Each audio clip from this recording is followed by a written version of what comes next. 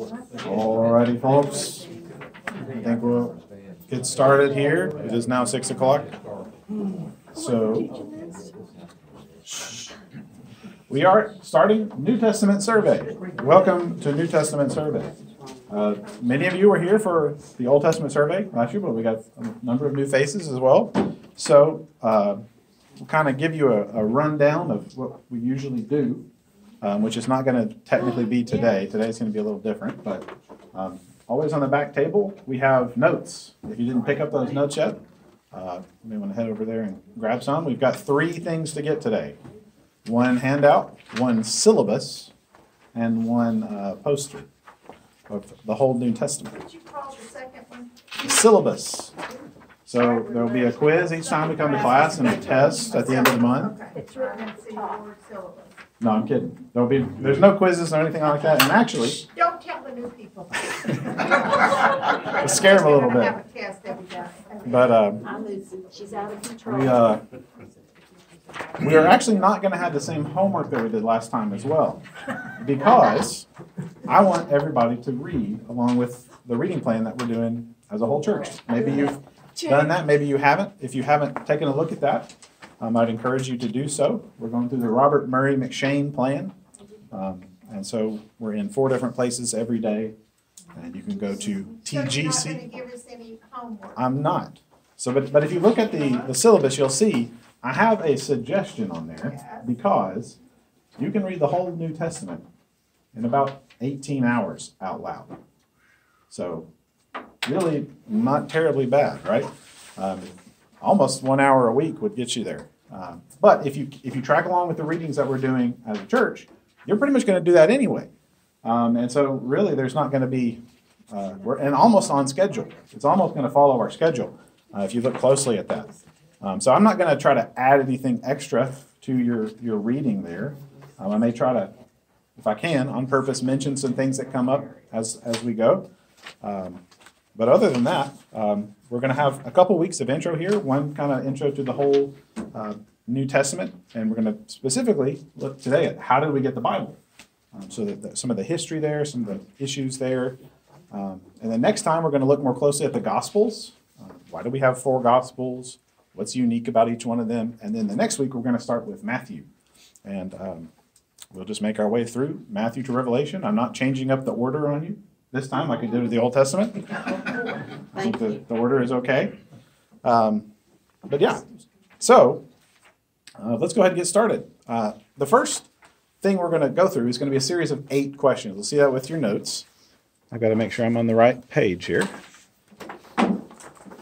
So these are the 8 questions we're going to take a look at.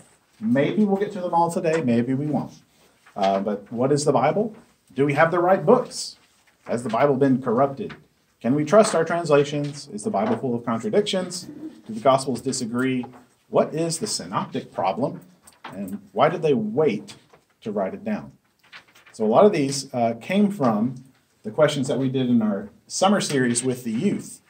We did kind of an apologetic series with them over the summer. And a lot of these questions came up, and even some of these questions, including the one about the synoptic problem, were sent in by the students. So really impressive stuff from them, and some really awesome questions. So hopefully you can compete with that, with their levels of curiosity. But first of all, what is the Bible? What do we mean when we talk about the Bible? Well, the basic idea, and why we call this class New Testament, is because we have an Old Testament and a New Testament. Testament is a Latin word, and it's really a translation of the word covenant. So you remember we talked about covenant a whole lot in the Old Testament. If you read your Bible, you're going to see covenants all throughout there.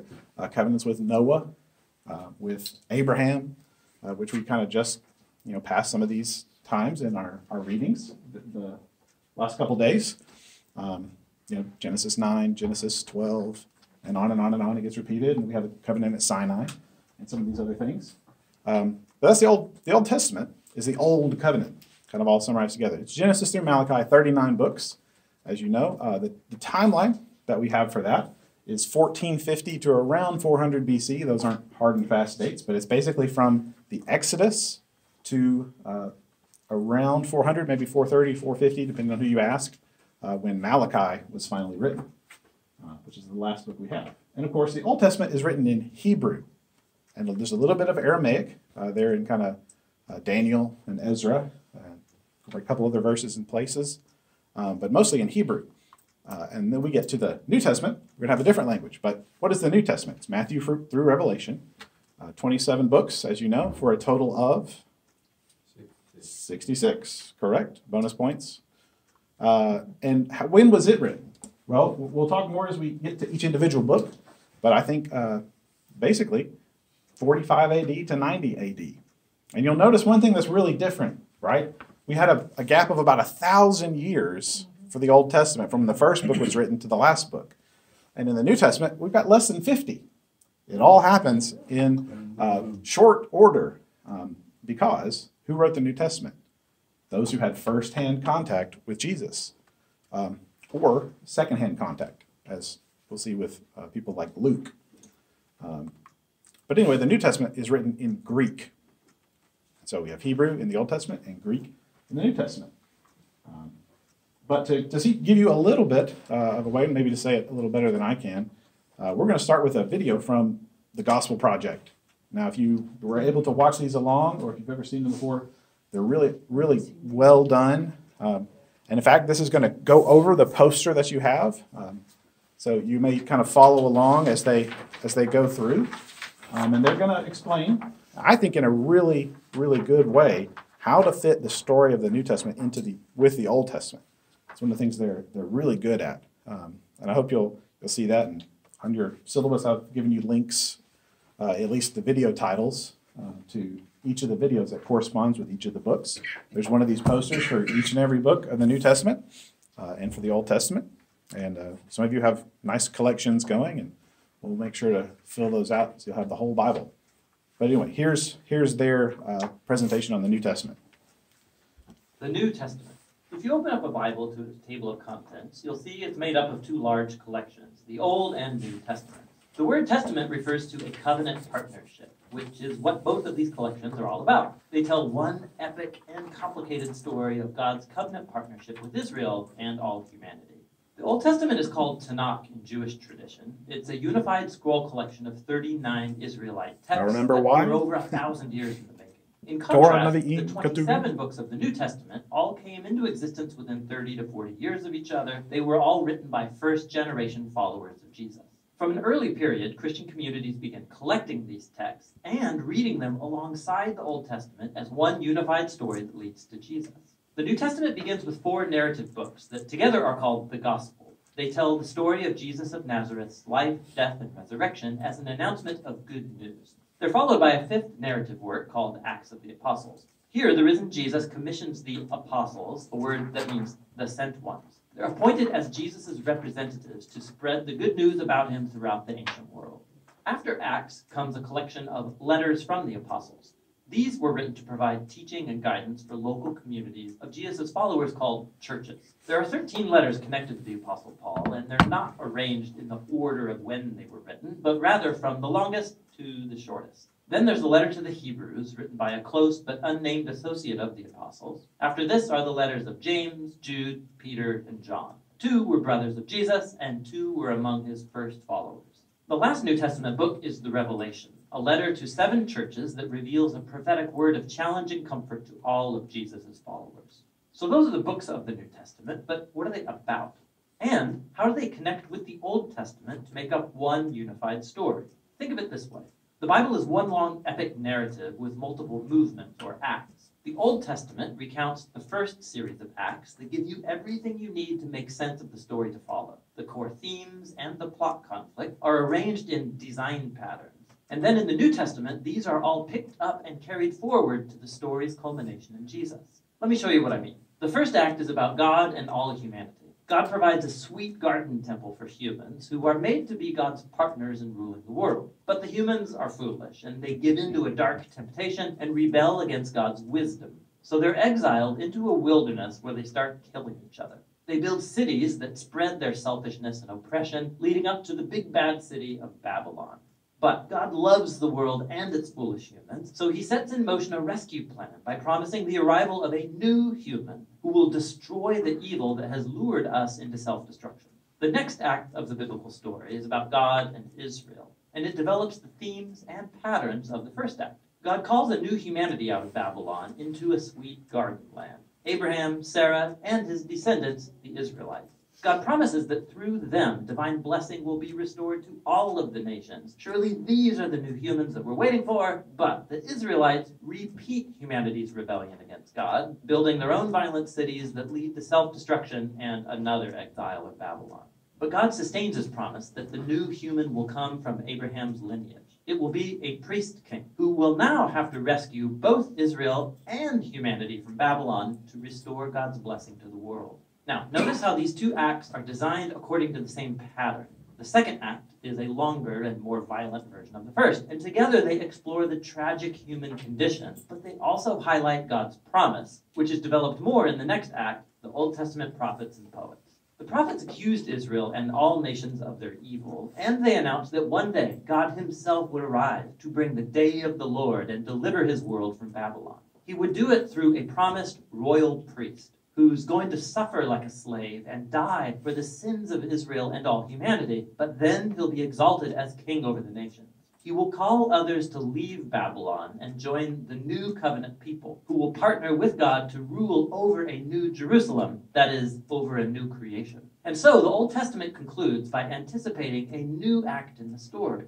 And when you turn to the New Testament, it's the same story, now being carried forward in Jesus. Let's see how. The four gospel accounts introduce Jesus of Nazareth, both as the promised son of Abraham who will restore God's blessing to the nations, and also as that new human who will defeat evil and restore humanity to partnership with God. So Jesus is portrayed as a human, and more. He went about announcing the arrival of God's promised kingdom, and he spoke and acted as if he was Israel's divine king. But instead of calling himself king, Jesus referred to himself as the Son of Man, that is, the human one who would act like a servant. The Gospels are making the claim that in Jesus, Israel's God has become the faithful Israelite and the true human that we are all made to be but have failed to be. Jesus' mission was to confront that dark evil that lurks underneath humanity's evil, luring us into selfishness, violence, and death. But how do you defeat that kind of evil? The surprising answer in the Gospels is that Jesus overcame our evil by allowing it to kill him on his paradoxical throne, the cross, where Jesus died for humanity's evil and sin. And it's where he lived out what he taught, that nonviolence, forgiveness, and self-giving love are the most powerful things in the universe. And because God's love for his world is stronger than evil or death, Jesus was raised to new life as the prototype of a new humanity, and this brings us to the story of Acts. Through the Spirit, God empowers Jesus' followers to spread the life and love of Jesus out into the world as they invite people to leave their old humanity and join Jesus' multi-ethnic family, the new humanity. This is where the letters from the apostles fit into the story. Here the apostles address early Christian communities, and they show how the good news about the risen King Jesus changed history and should reshape every part of our lives. They also explained the good news by constantly appealing to stories from the Old Testament and the stories of Jesus, showing us how to see our own life stories as part of the epic biblical story. So all humanity is trapped in a Babylonian exile. This is awesome. But Jesus came to create a new home. We're all living in different kinds of Egyptian slavery to selfishness and sin, but Jesus died as the Passover lamb to liberate us into the promised land. Our old humanity is bound for the dust of death, but Jesus' resurrection opened up a new future for a new humanity. We live here in the current evil age, but through Jesus and the Spirit, a new creation has burst open here and now. And this leads us to the book of Revelation, where the whole biblical story comes together in powerful symbolism and imagery. Jesus is portrayed as a slaughtered, bloody lamb, who is exalted as the divine king of the world. He's leading his people out of slavery and exile in Babylon. And as they resist Babylon's influence, they may have to suffer alongside their slain leader. But when you follow the risen king, not even death can prevent the dawn of the new creation, which is here depicted as a new Jerusalem garden temple, the true home of humanity after its long exile. And so on the Bible's last page, heaven and earth are reunited, and the new humans take up their appointed task from the Bible's first page, to rule the world together in the love and power of God. The New Testament is a remarkable collection of documents. They represent the testimony of the apostles that points us to the risen Jesus himself.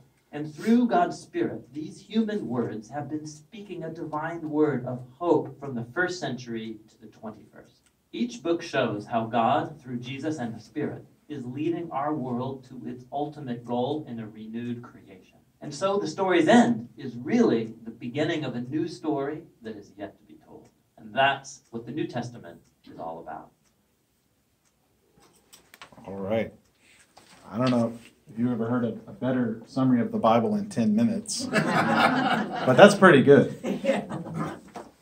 And so I think you'll enjoy kind of going through and listening to these things, seeing the visuals. They also do other kind of animations and specific themes. Really cool, really clever, really well done. We don't agree with them 100% of the time, but that would be impossible. I don't agree with myself 100% of the time. So, but we'll get to know them if you haven't already.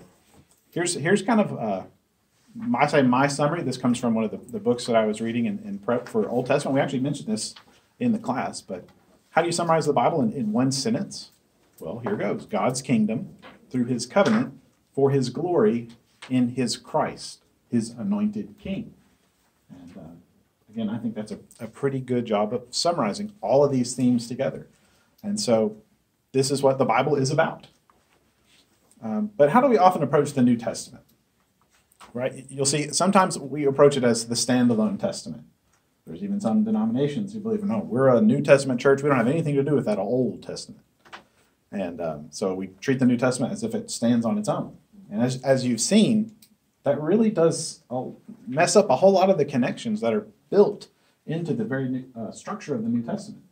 We also sometimes characterize the New Testament as the one that's sweet. The Old Testament is mean, the New Testament is nice. And upon closer inspection, that just doesn't work. So how should we approach the New Testament? Well, just a couple points I wanted to say here. We should approach it as the sequel to the Old Testament story. It's continuing one story in another movement, another act. And so we need to notice the connections between the old story and the story that's told in the new. It's also the fulfillment of the Old Testament hope. So there were all these hopes that were built up for this, especially for this suffering royal priest king. Who is this going to be? What is it going to look like? And lots of different things were a big part of that. I think next time we're going to talk about some of the history of the in-between years after the Old Testament was completed, from about 400 until 0 BC, basically. There were a lot of things that happened in this part of the world, and a lot of them affected how the people, especially the Jewish leaders, responded to a figure like Jesus. And so we'll talk about that next time. But here's Jesus' own words about how he relates to the Old Testament. Jesus says this in Matthew 5. Do not think I have come to abolish the law of the prophets. I have not come to abolish them, but to fulfill them. For truly I say to you, until heaven and earth pass away, not an iota, not a dot will pass from the law until all is accomplished. So Jesus himself doesn't say he's abolishing the law, doing away with it. He's fulfilling it. And there's a difference. It's still a profound thing to have the law fulfilled, and Christ does that for us. And there's lots of different ways to bring out the meaning of this verse. But that's what Jesus says. He's not here to abolish the law. And what else does Jesus say? Well, in Luke's gospel, at the very end of the story, as Jesus has already been raised from the dead, there's two men walking down the road to Emmaus, a town outside of Jerusalem, and they hadn't heard the news yet. Or they had, and they didn't quite know what to believe in. So Jesus walks with them, and then they eventually he reveals who he is to them, and he says this to them, O foolish ones, and slow of heart to believe all that the prophets have spoken. Was it not necessary that the Christ should suffer these things and enter into his glory? And then it says, and beginning with Moses and all the prophets, the whole Old Testament, that's a shorthand for that, he interpreted to them in the scriptures the things concerning himself. In all the scriptures. Talk about a Bible study you'd want to be at. Jesus himself explaining how it's all about him. And later on he says this as well. These are my words that I spoke to you while I was still with you, that everything written about me in the law of Moses, the prophets, and the Psalms must be fulfilled. As you remember from Old Testament class, that corresponds to our three divisions: the law, the prophets, and the writings. So he opened their mind to understand the scriptures. So again, Jesus himself is saying, all of this is about me. And so that really ought to color how we read the Old Testament, but it also informs us a lot for how we read the New Testament. And I'll just show you a couple of these graphics that some people have put together to show all the different cross-references in the Bible. So this is basically everything above the line is a forward-pointing reference. Everything below the line is a backward-pointing reference. The blue stuff is Old Testament. The red stuff is New Testament. But you can see there's a lot of connections there. You can't separate these two. That would just be impossible. And another visualization looks like this, drawing all the connections between Scripture. And of course, that's just one person's counting of those things. There are inevitably more and more connections to see. And as we study the Bible, as we become better readers of the Bible, these are the kind of things we're gonna see. We're gonna see more. But at this moment as well, I want to just take a second to look at kind of some doctrine of Scripture stuff. What does the Bible say about itself? This is kind of an important foundation for everything we're going to talk about and why we're even here studying the Bible. The first thing is that the Bible is inspired. That means it's breathed out by God. God is the source of Scripture, not humankind, not just what men dreamed up with their own opinions. That's what 2 Peter tells us. The Bible is also true, and that means, therefore, without error. Sometimes we use the word inerrant to describe this about the Bible. Well, if the Bible's from God and God cannot lie, well, then the Bible's going to be true in everything that it says. And so that's important for us to believe, despite the challenges that people will make to the Bible. Secondly, or thirdly, I should say, the Bible is authoritative. That means you have to listen to it. It demands a response from you. It's not just something you can kind of have in your head. It's telling you what you ought to do. But fourthly, the Bible is clear. We can understand it. Trying to remember what the $4 theological word is, but I think that the perspicuity of Scripture or something like that. Scripture can be understood by us. Some people who have the Scriptures, other religions, might not necessarily believe that their Scriptures are clear. It's kind of a mystery. But we believe, no, God meant to communicate to us. God revealed himself, and he did it in such a way that we can understand it. And so that ties into this next one. The Bible is sufficient. It tells us everything we need to know. Does the Bible tell us everything that you could possibly ever know? No, it doesn't. But it tells us everything we need in order to live a life that's pleasing to God. If anything that is not covered there, it's not ultimately that important. And so that doesn't count the things that are clearly derived from Scripture, the ways we can reason out and all that sort of stuff. But Scripture is sufficient. It tells us everything we need to know. Sixth, the Bible is powerful. It has the power of God's Spirit working in it. And as we read, we as believers who have God's Spirit living within us can understand the Bible through the power of the Spirit. And several times, I think Paul tells us, and maybe some others as well, that you can't discern spiritual things if you don't have the Spirit. You can't understand these things if you aren't already indwelt by God himself. And so Scripture is powerful. It's not just a book. It's a place where God himself speaks.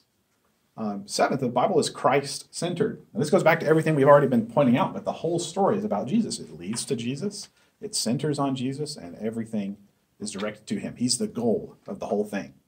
And because of all these things, really, this last one just kind of is a result. The Bible is precious. It's precious. It's valuable, like a rare gem. We should not take for granted the fact that and we'll get to some of this actually tonight, in the whole course of Christian history, we have more access to Bibles than people could ever believe of even 100 years ago. We have Bibles. We talk about, do I want to have an ESV or a CSV or an NIV? Do I want to have one with a genuine leather top or a goatskin top?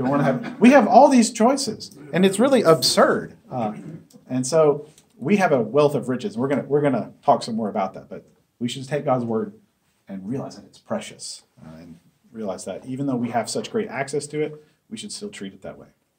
Well, now, question two, we're going to kind of move in a more apologetic direction here. And so these questions will go by a little bit quicker as we go. But I want to kind of talk through some of these basic things. And it's something that's a little bit more relevant of a question when we get to the New Testament. The Old Testament, there's some of these questions are still there, but especially when you get to the Gospels, a lot of these questions really come out to the front. And people, even on the news, every year there's some kind of magazine at Christmas time that goes, oh, well, this secret story about Jesus and all this sort of stuff. So the question is phrased like this. I've heard books were left out of the Bible. How can we know which books are right? Right? If we said all those things that we believe about Scripture, that only works if we know what Scripture is, if we know what books count as Scripture. And so how do we know we have the right ones? Well, the canon, and not that kind of canon. The canon with one in the middle.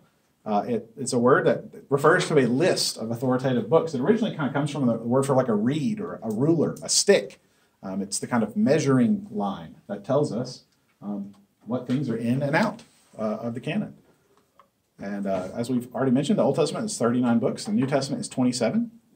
But there's some myths out there about the canon. And these were, famously, a lot of these came from the Da Vinci Code, which was a book by Dan Brown and then a movie, I think in 2006.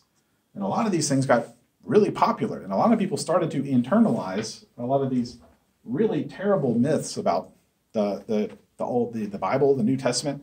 And so he kind of claimed something like it was invented by the Emperor Constantine in the 4th century. That before that, there were all these books going around, and they just picked the ones that they liked, and because he was such a powerful person, could do that. And then the church was still in disagreement about which book should be in or out. And there was just constant battle back and forth for hundreds of years. And really, that's not true at all. So what's the truth? How did the canon come together? Well, the Old Testament canon, those 39 books that were finished writing around 400, that was closed up around 400. And the Jews agree. You'll see this because the Jews have the same 39 books, maybe organized differently, as we talked about, but the same books that are there.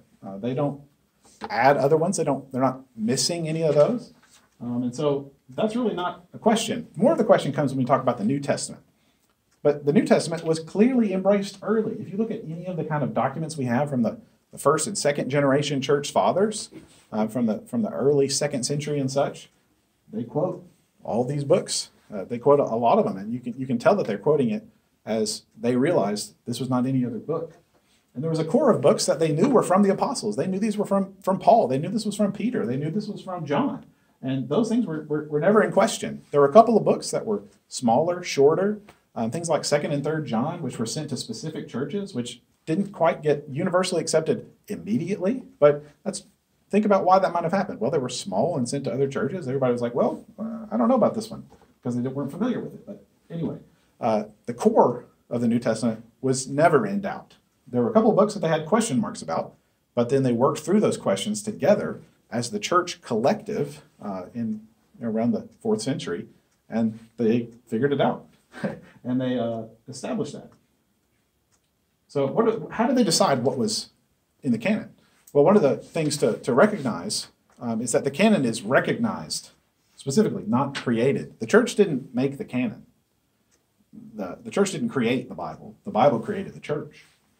And so what do they recognize in these books, these letters, that made them special, that made them different, that made all these things apply to them? One of them would be the divine qualities that you see. You see that there's truth, there's power, there's unity in these books. You can tell that God is speaking to you from this book. That tells you on its own that this book is authoritative and speaks into your life. But there are other factors as well. One of them is widespread recognition and acceptance. So all the different churches, as these letters were written, they would have been passed around and copied. Each church would have made their own copy. These things would have been used and used up as people studied them with great enthusiasm. And so everybody knew about these letters. You're like, oh yeah, have you guys gotten the one that Paul sent to Thessalonians? Oh yeah, we got that one. We've got the one from Philippi over here. And they would pass these things along. And you can even see some references to that in the New Testament itself. There's a letter that Paul sent to the Laodiceans, and he tells one of the churches, hey, y'all read that letter too.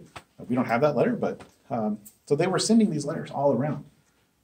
But there were a certain set of them that they knew and that they recognized as a universal church. And like we said, around 300 and so they came together and they agreed. Hey, these are the books we all recognize.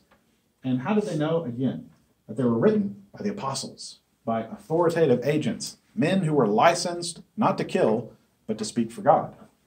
And so they knew these books were from the apostles. And so, here's how this works, right? If you start going through, okay, Matthew, that was great. What about Mark? Well, wait a minute. Mark's not one of the disciples. How's he know? Well, we believe Mark was there a long time, and our tradition tells us that Mark records the memoirs, if you will, of Peter. And that from earlier on, everybody agrees with that. Okay. And if you go to Luke, Luke wasn't one of the apostles, okay, but Luke was one of Paul's best friends and traveled all around with him. And so you kind of have that connection between Mark and Peter. And then everything else is written by Paul or John or Peter or these guys, James and Jude, who are actually the brothers of Jesus. Again, I'm sort of rambling, but if you can get your brothers to believe that you are the Son of God, that says something. So that's, again, they were leaders in the early church. And it's another sign that something truly unique had happened with Jesus. But what about some other books? What about the Apocrypha? So you may have heard of the Apocrypha. You may go, oh, what in the world is that? Well, there are around 14 books. And these come from those silent years, kind of more specifically 300 to 100 BC. And they come in between the Old Testament and the New Testament. These are books like 1st and 2nd Maccabees, books like Tobit, Judith, some of these stories that come from this time period. And they record a lot of Jewish history, especially Maccabees. It's all kind of history that takes you right through it. And as they recorded these things, they wrote them down. They created this literature.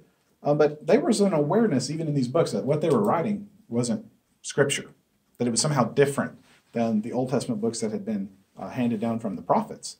They knew that there was no prophet on the scene who could have given them a new word from God. And so these books are there.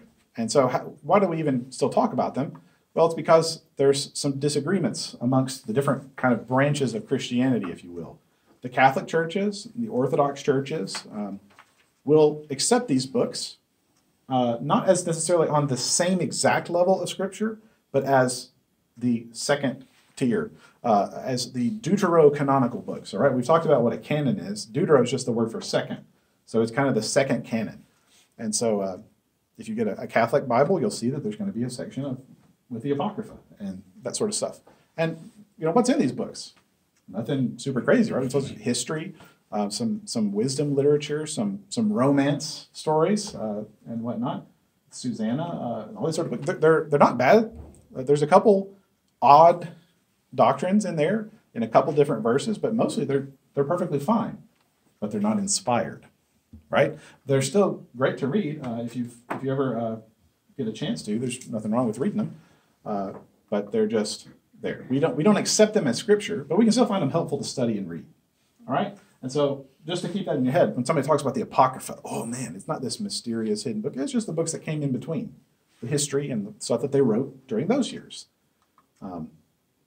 But then, that's the Old Testament sort of Apocrypha, and there were some other things, but what about these so-called hidden Gospels? And these are the things that make the headlines all the time. This is what the Dan Brown Da Vinci Code was all about. What about these hidden Gospels? The Gospel of Thomas. Well, several of these writings were discovered even somewhat recently that claim to be other Gospels. So we have the Gospel of Matthew, Mark, Luke, and John, but what about Gospels of Thomas, Peter, Philip, these other guys? Well, somebody wrote them and put that title on them. But was it written by those apostles? No. These books arrived later, clearly later, 2nd century or even 3rd century. We know they were never as popular. We don't have very many copies of them. And they're clearly not original. And I kind of want to show you this just to give you some confidence in the Gospels we do have and that the church has recognized. So do we have the right books? Well, yes.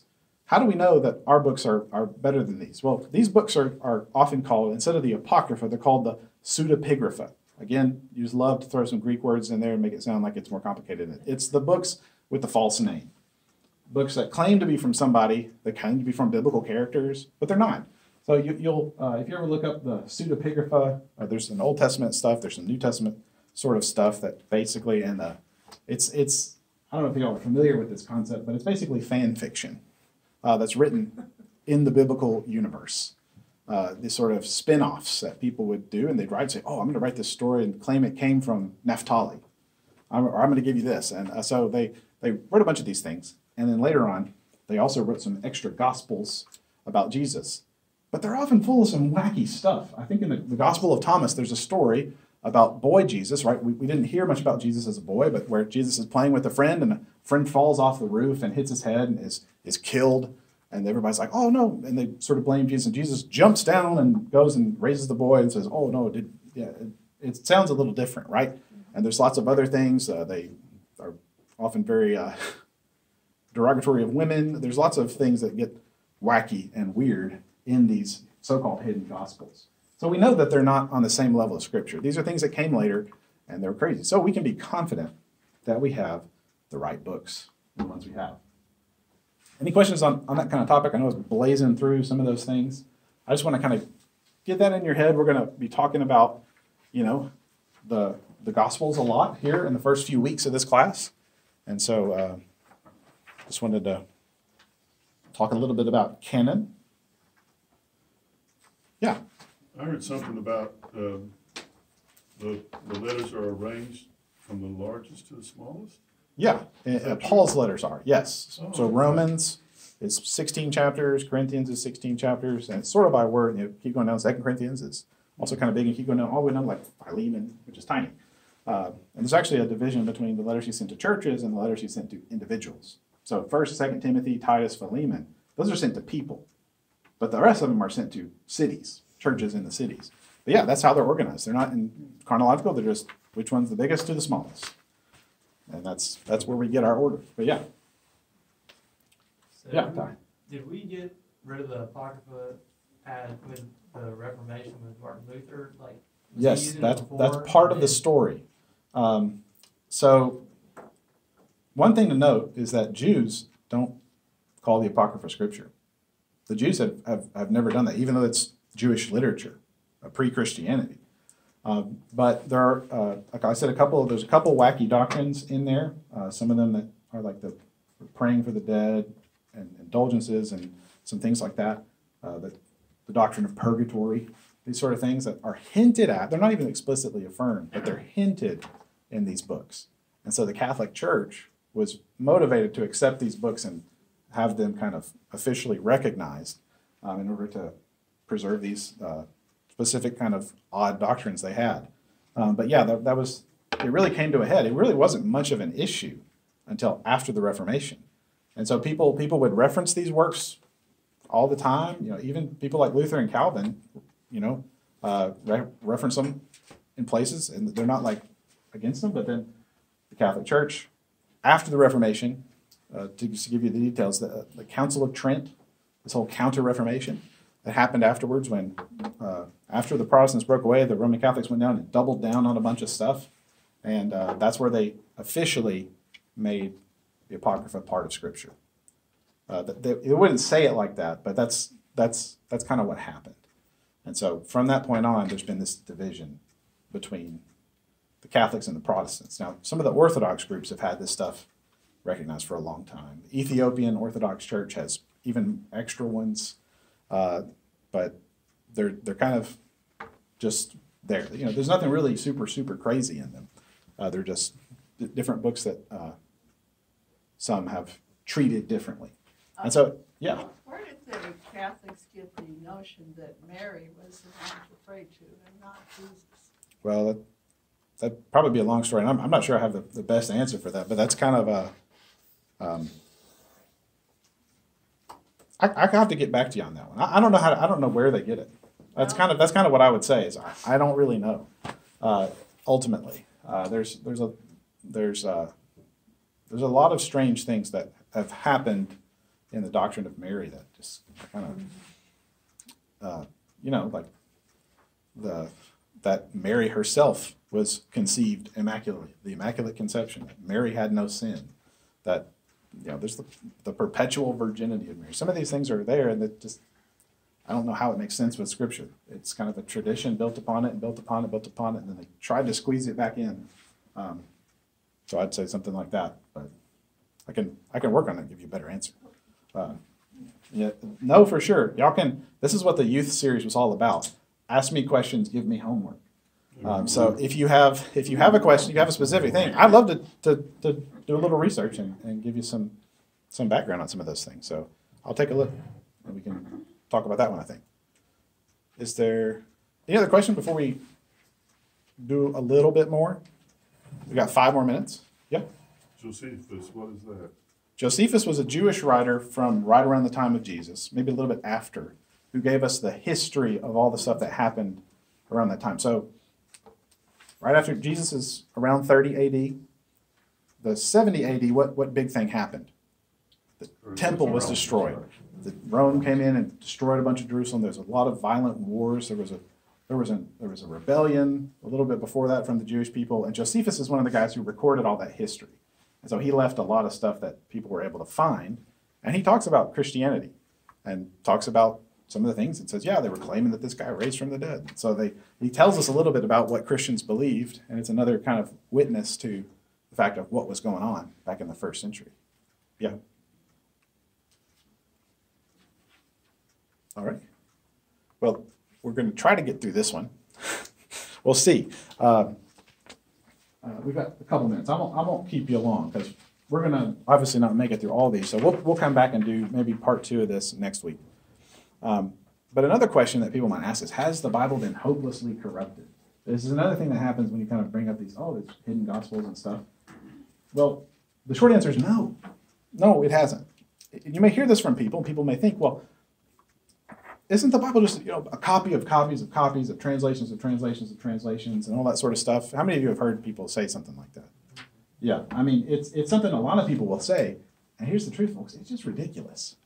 It doesn't make any sense if you know any of what's going on. So when we look at the originals of the Scriptures, do we have the original documents? No. No, we don't. We don't. And why not? Because they were passed around from church to church to church. They were used up. They probably just disintegrated in some church's storehouse in the 3rd or 4th century, if you had to ask me. But we have very old manuscripts, some even from the 2nd century. And we have full manuscripts from the 4th century. And so the point is, from the 300s, we have whole, complete copies of the New Testament. So we can go very far back to check things. We're not translating a translation. We go back and study, and that's what people go to seminary to do. They learn the Greek, they learn the Hebrew. They go back and study these things and work with them, and we can see, yep, that person made that up. Or no, that translation got that wrong. We're not translating from English versions. We go back to the original, and every kind of good Bible translation that you will look at that is a translation and not a paraphrase will do that. We'll talk about translations a little bit later on. But here's some of those copies, some of the really most important ones. Codex Vaticanus, which again, Latin makes it sound smart, even though it just means the book from the Vatican. And then the book from the Sinai Desert, Codex Sinaiticus. These were copies that they found within the last 200 years, but they can date them to the 4th century, and they're whole, complete copies of the New Testament. So we can tell you at least then it was already set in stone. And so this idea that over the centuries of the medieval ages, people were constantly tweaking and meddling with Scripture, that's just not true. But here's a kind of medium answer. So are there variations in the text? Well, yes. The Bible has been passed down with some minor differences in the manuscripts throughout the centuries, but none of these differences affect anything important. None of them affect any important teachings. We might think, well, why didn't God just kind of make like one golden glowing copy of the Bible and just keep it perfectly preserved throughout the years? He didn't do that. And if you think about what would have to take place for that, if there were like some kind of supernatural law that you couldn't copy the Bible incorrectly, every elementary student copying out a Bible verse would have to be like bound to spell everything correctly and whatnot. So right, when humans copy things, we introduce differences.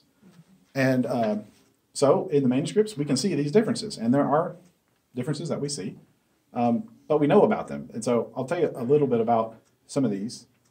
We're running out of time here. But so if you're somebody that has to go, you're always welcome to pop on out for choir. We'll just try to get through some of this, but Printing press was invented in 1444, right? That gives us 1,400 of years to transfer stuff before you had the printing press. That means everything else was handwritten. That's what manuscript means, handwrite. And so that's what these things are. And you may hear from the same people that want to scare you with the hidden gospels, are there really over 500,000 variants in the New Testament? Yes, there are. But take that in context. Right? Why are there so many variants? Because largely, we have so many manuscripts. We have over 5,500 manuscripts. Some of them even say more than that. And that's a whole lot of manuscripts, folks. So you got to imagine, even if there's, so many variants per one, and each of them is being counted individually. And most of them, a lot of these variants don't change anything at all. They're things like word order, using a synonym, or spelling a word differently. Things that you would naturally do if you were copying something out. And a lot of times that's what happens. Matthew, Mark, and Luke are all very similar. A lot of times what happens is somebody is going along with Matthew and he remembers the verse the way Luke worded it and he puts Luke's wording in. That happens several times where we can see that. And then the next guy came and didn't know he'd done that and copied that. But again, that we're talking about these things means we're aware of them. Here's just a comparison of the New Testament to some other classic works. So you can see that the New Testament is in the middle there. That's the original Greek. Then the big pink circle, I think it's pink, is all the translations of the New Testament that we have. And some of these other things, like the next biggest circle we have is Homer. And then people like Caesar and all these sort of writings about these folks and by these folks, whole lot less copies. Not just 2 or 3. There's hundreds of a couple of these, but right, you can see that the New Testament's on a completely different scale.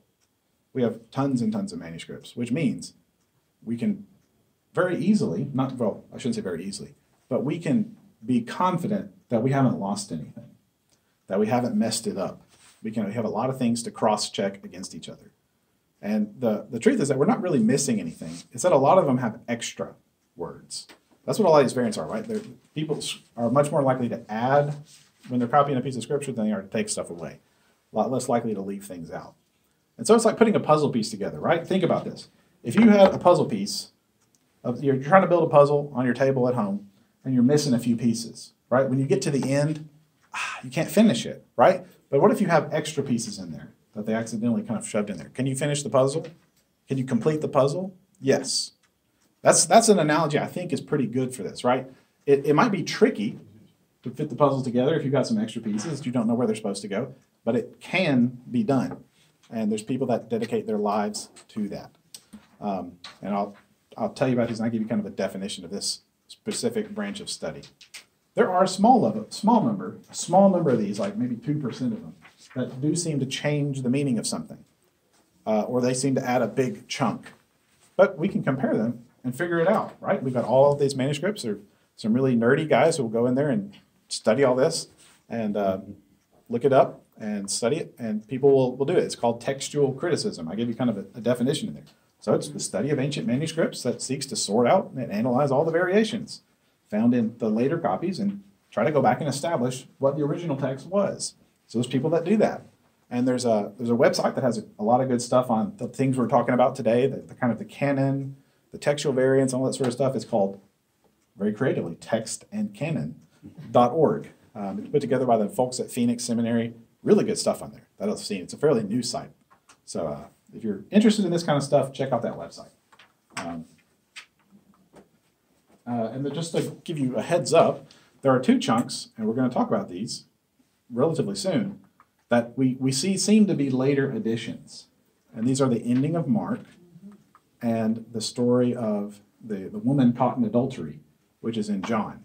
These are the only times that there's something larger than a couple words or even just a phrase or a verse that there's a variant that's that big. These are the only 2. We know about them. And guess what? If you look in any Bible you have, they'll tell you about it. Mm-hmm. And I just looked in the Bible that I had and put the pictures up, right? The earliest manuscripts do not include 753 through 8 through 11. Or you can see on the other one, some of the earliest manuscripts end at verse 8. So you can tell you, every modern Bible you have, maybe if you can find one that doesn't, maybe show it to me, but most of them will tell you these things, right? I think I mentioned sometime, you got to pay attention to those footnotes. So you'll see in the footnotes of your Bible, if you start paying attention to these, they'll say things like, other MSS, meaning manuscripts, say this word. And so where there are textual variants, the ones that are big and different, they're probably already in your footnotes. There's not any like hidden things out there like, oh man, there's this thing we're going to find out that all of a sudden this is all totally changed. Or it's not like the variant says, oh, and Jesus didn't get raised from the dead. Like, no, these are not the kind of variants that are there. The core doctrines of the church are completely without question. There's a couple passages where there's a big question, but right, does it make a huge difference if we don't have these stories? Well, maybe a little bit, but it's not that big a deal. And these are the two that we know are weird. How do we know they're weird? Well, partially because the manuscripts do all sorts of different things with them. Sometimes this story shows up in chapter 7, sometimes it shows up in chapter 6, sometimes it shows up in Luke. So they know this is probably added later.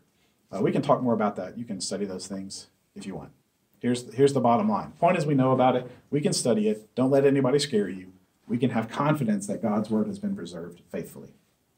All right, folks. That's where we're going to end today. We went a few minutes over, and blame the clock because it died. So I still have 5 minutes. I perpetually got 5 more minutes.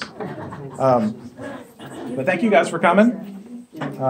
If you have any questions afterward, let me know. We're going to close with prayer just real quick. And then some of y'all got to scurry off to choir.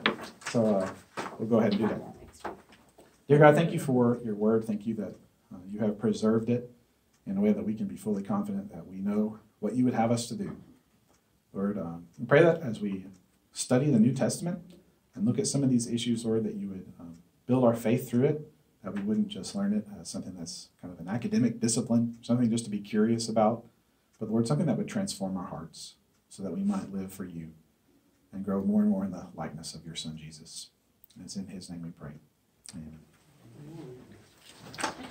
All right. And next time we'll talk about Bible translations. All the spicy drama with Bible translations.